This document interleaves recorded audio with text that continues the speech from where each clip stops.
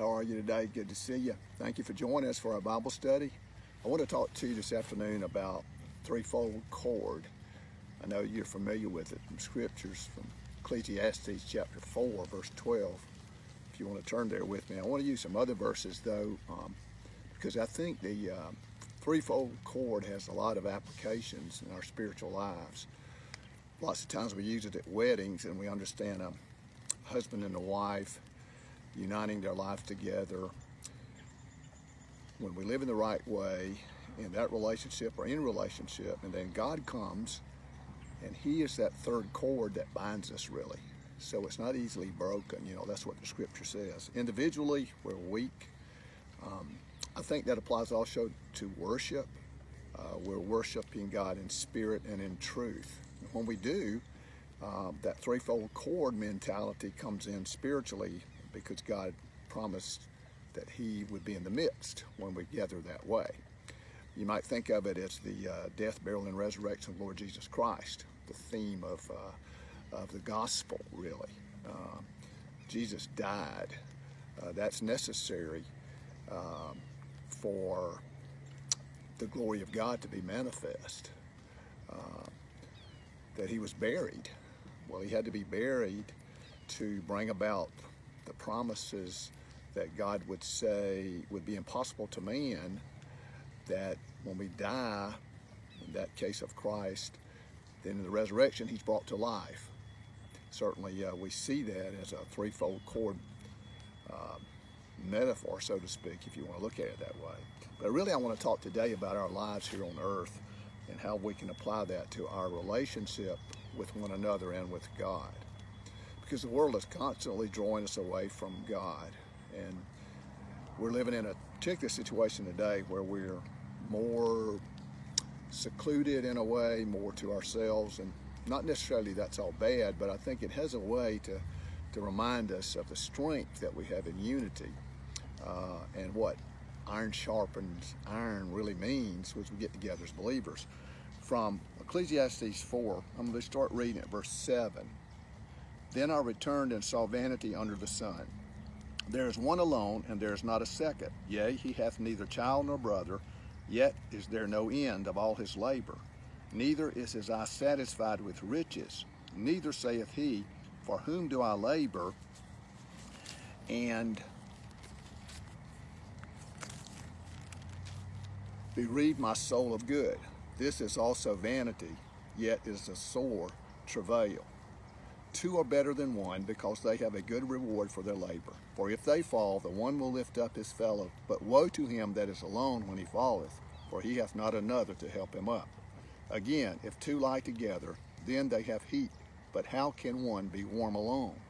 And then here's verse 12. And if one prevail against him, two shall withstand him. And the threefold cord is not quickly broken. Well, the first thing that we start in this scripture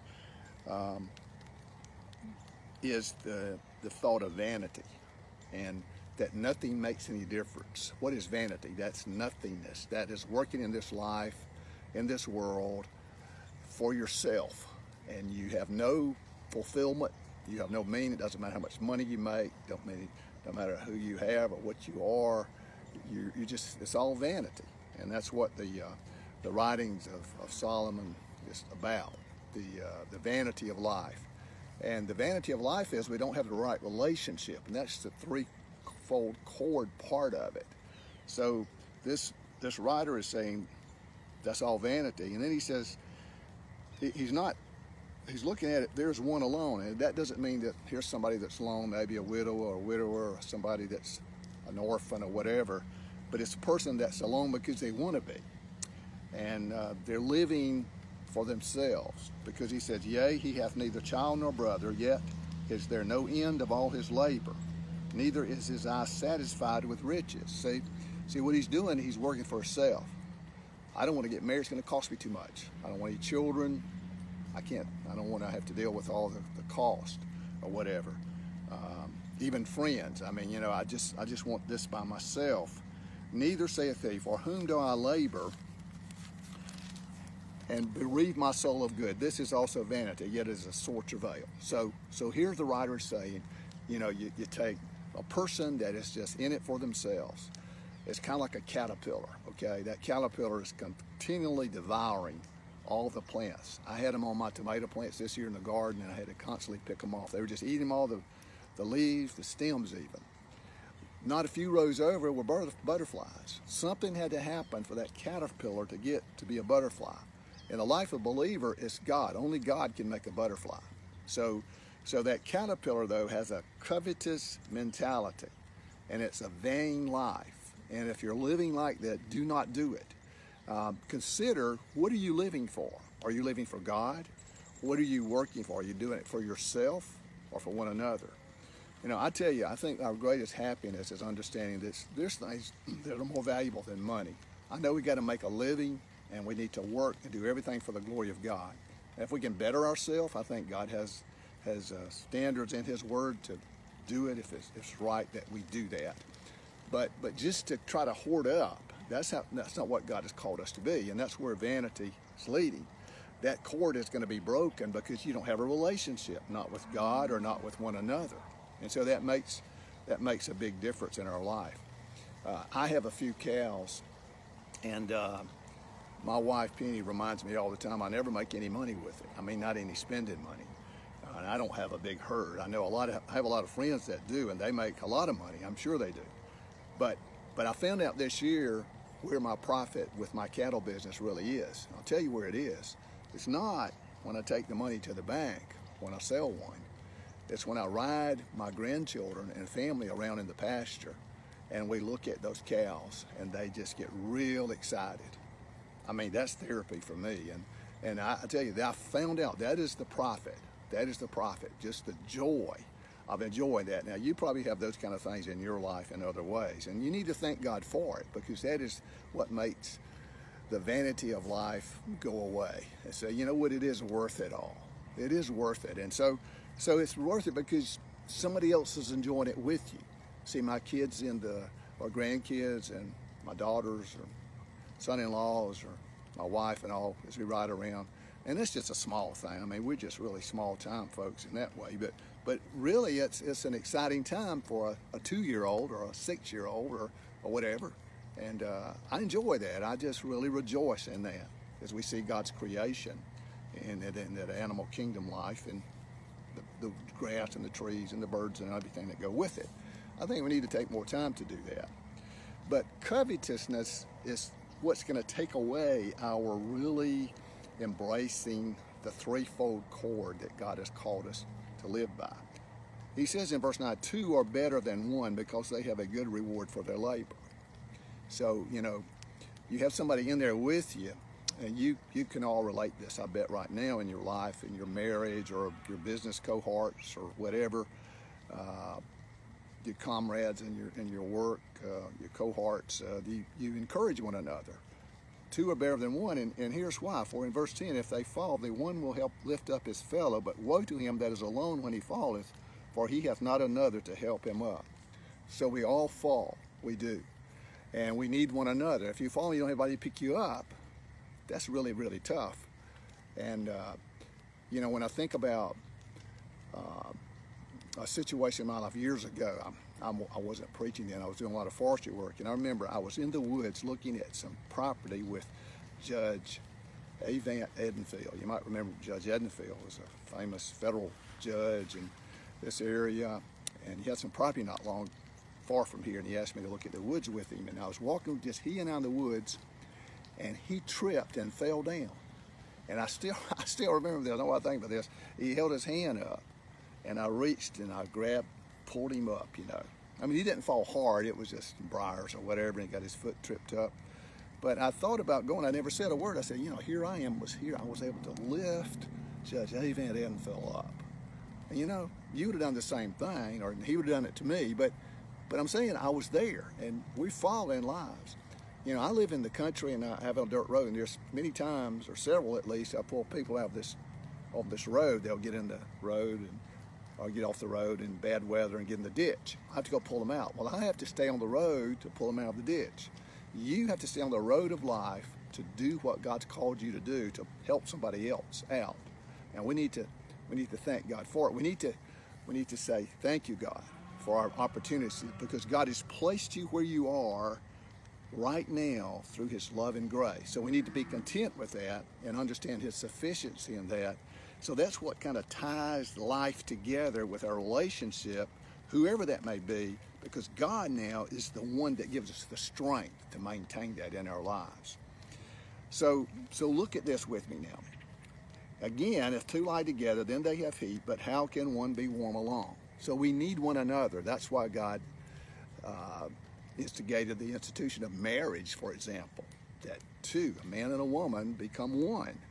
And there's a threefold cord there. There's some leaving and receiving and cleaving, because God says in Genesis 2, a man shall leave his father and mother and shall be united to his wife, or to the mate that he receives from God. You see, God brought Eve to Adam, as God brings our spouse to us in a spiritual relationship called marriage.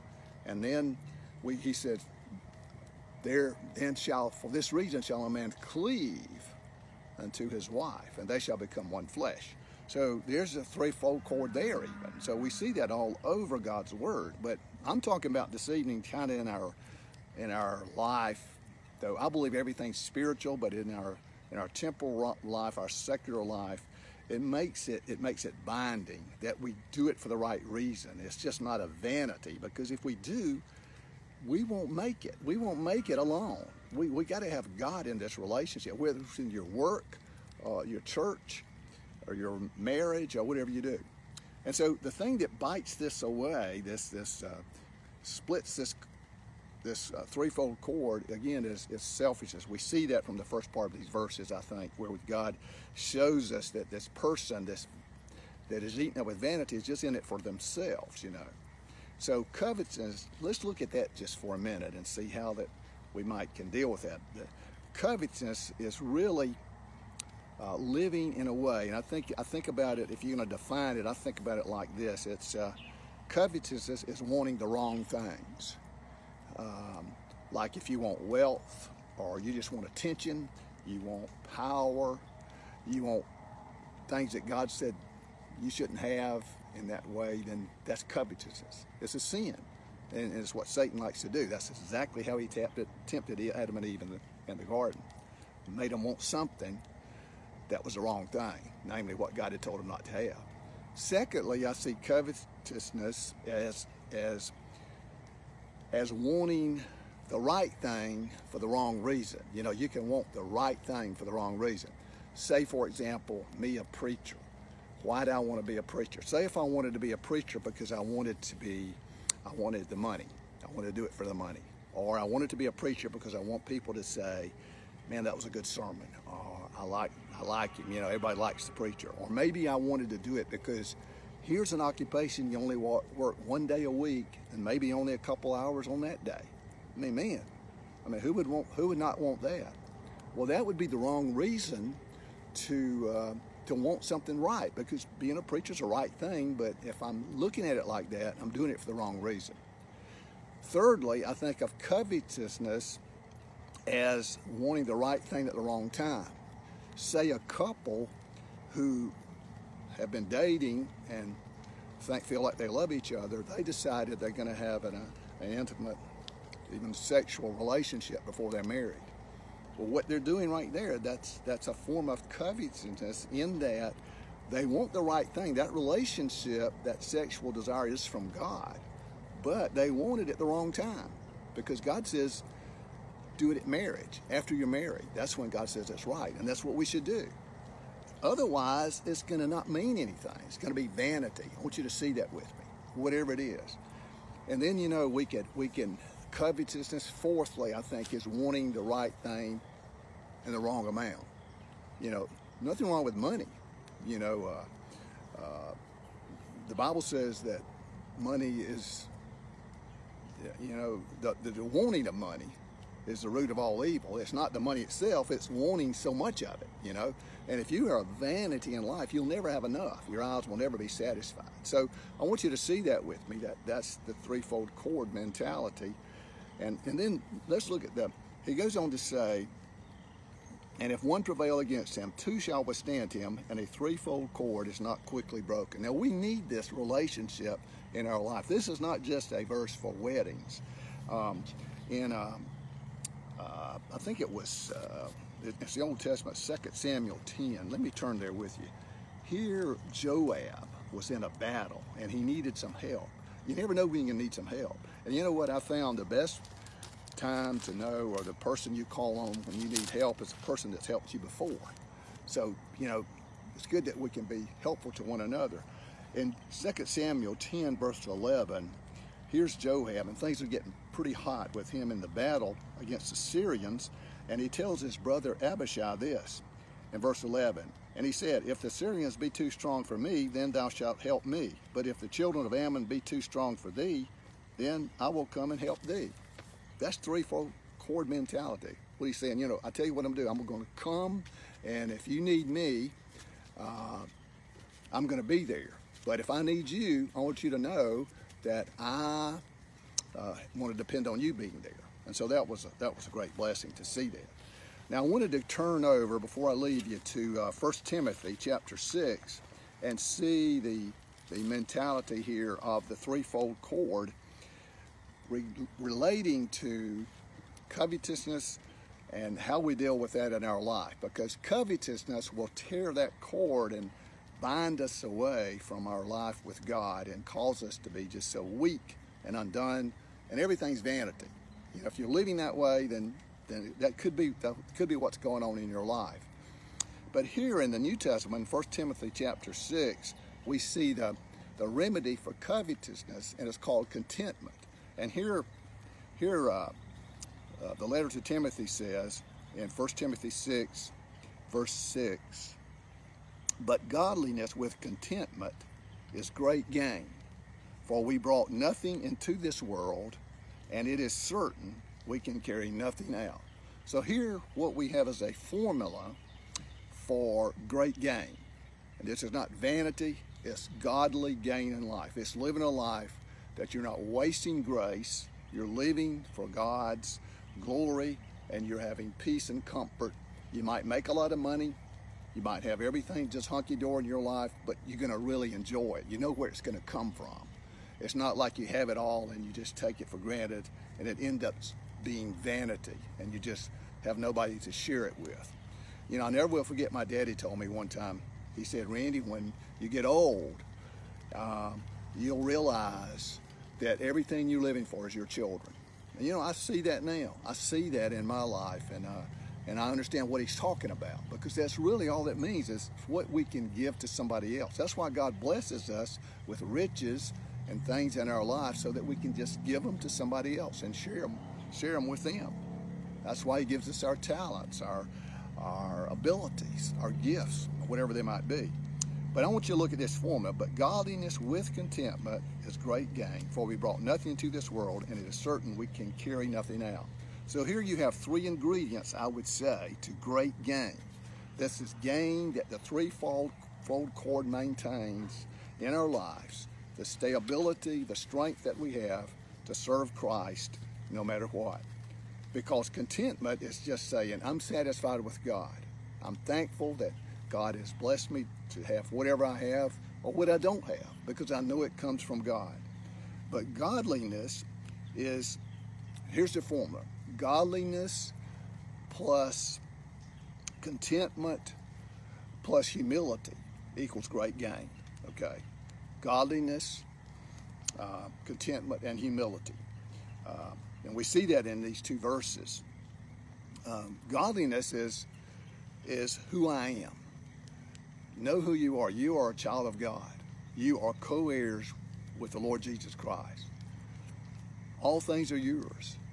And, you know, Romans 14:8 says, if we live, we're the Lord's. If we die, we're the Lord's. If we live, therefore, or if we die, we're the Lord's.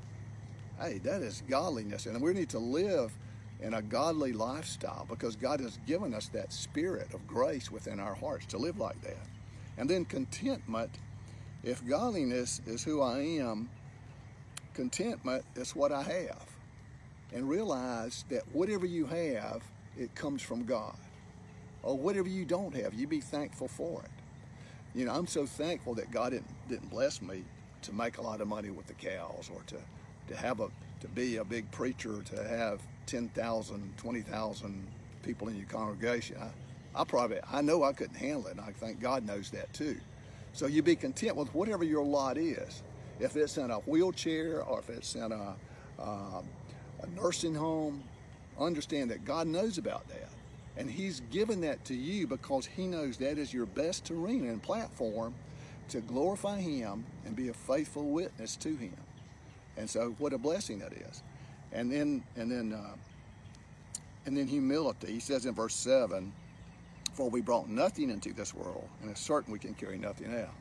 So what is that? That's where I come from. Realize that we came into this world with nothing, and we're going to surely take nothing out with us. And that's the kind of mentality or attitude that you remember Job used when he lost everything he had in the very first chapter, when the devil was given permission by God to take it all away. You remember what Job said. He says, I brought nothing into this world, I shall take nothing out. The Lord gives, the Lord takes away. Blessed be the name of the Lord. See, Job had that. His life wasn't vanity. Now, he was a great man. He was a wealthy, wealthy man. But he knew where it come from. So it was all taken away. He didn't get all frazzled. He sure had some times in the book of Job trying to figure out where God was. But Job maintained his integrity through it all. Why? Because he had a cord, that threefold cord to help him. You know, see, what I mean by this is when we get God right in our life, and He puts that constituent of His Spirit in our efforts, man, it just makes all the difference. It binds our heart. It keeps us with the people that God would have us be with. It keeps us satisfied in our life. Even if we have no other physical person, we have the binding of the Holy Spirit, the Father, Son, and the Holy Spirit, that threefold cord to say, I'll never leave you nor forsake you. So I just wanted you to think about this with me this evening and see the great, great merit of the threefold cord, and how it sort of pictures everything in our life the way it ought to be. But the main ingredient, of course, is God. That is going to be our strength. God says, except the Lord build the house, we labor in vain that build it. So that ingredient is so important in our life. But, you know, to know that we don't have to live in vanity and just take our lives and work, and not really know anybody is benefiting, or we want it all for ourselves, we're going to end up lonely. We're going to end up frustrated. We're going to end up disappointed. But when we understand that godliness with contentment plus humility will put us in a threefold cord mount, according to these words from 1 Timothy chapter 6, where we're going to be able to stand. We're going to be able to hold on. And, you know, sometimes we feel like in life, you know, we're about to come unglued. We might think we're holding on to our last straw. But you know what? I believe if we take this threefold cord and we understand it by faith, and we thank God for our lives, and we're humble enough to understand where we come from, and with the prosperity of Christ in our hearts of where we're going, we can say, you know, there may be times, and there probably will be, where we just got to tie the knot in the end of that threefold cord and just hold on. Sometimes you have to do that, but I'm going to tell you, when you do that, if you get to that point where you have to, it will not break. You can just hold it there. God will be there. You're under His great arms, and what a strength He is to it. He is the strength of our life. May the Lord bless you and keep you close to Him. Would you bow with me for a closing prayer? Dear most precious Heavenly Father, we thank you for the glory of your life in us through Christ our Lord. We thank you for forgiving us of our sins. We thank you, Lord, for faith and hope and love. We thank you for all the threefold cord sayings in your word, the Father and the Son and the Holy Spirit. We thank you, Lord, that you have not left us alone. We thank you, Lord, for the circumstances and the people and the places in our life. But we thank you, Lord, even those things are twined and wrapped around our lives and our being. We know, Lord, the cord that binds it all is you. And we just thank you, Lord, for doing that. If we ever start coming unraveled, we pray, O Lord, that your grace would seal us all over again, and you renew our faith and keep us very close to thee. Thank you, Lord, for this day. Thank you for loving us, for forgiving us, and for your precious word. In Jesus' name I pray.